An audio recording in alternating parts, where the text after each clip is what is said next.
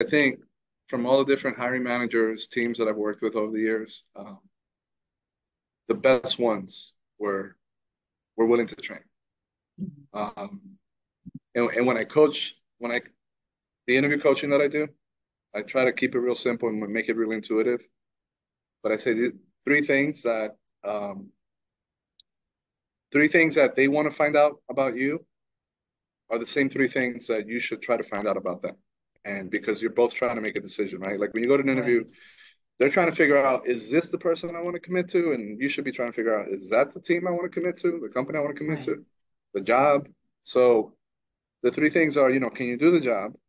Do you have the skills, experience to do the job? Number one, obviously, right? If you don't have that, then you're done, right? And in a candidate, you as a candidate, you don't want to take a job that you feel you're going to fail in because you don't have the right, skills, right?